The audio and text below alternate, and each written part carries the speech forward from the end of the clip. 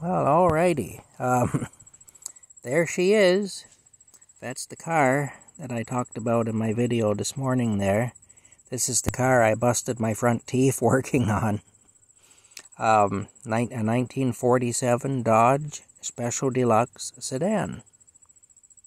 Kind of neat. The back doors actually opened up backwards. Well, let's see if I can hold this here. Okay.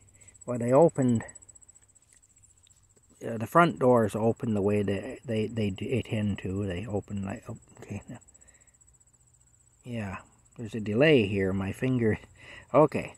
But the back doors opened up the opposite way, basically. The back doors opened up... Well, it opened up like a cupboard, basically. Your door handles were...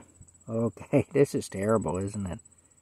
The door handles were here, and here. I wish that my finger on the video would respond in there.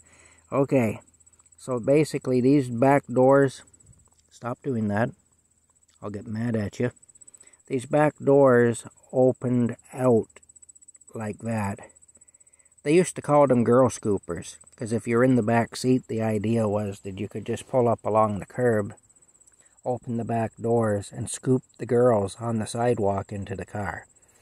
How we used to call them girl scoopers, jokingly. Anyway, that's it there. That's the car I had. It had a straight six engine in it. A straight six flathead engine, and it was what was called a free-in-the-tree transmission.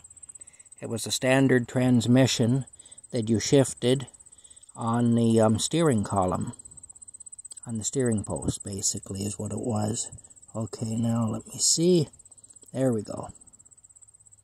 Yeah. There's what it looked like inside. It's not a great picture, I know, but that's what it looked like inside. Yeah. Not the greatest picture.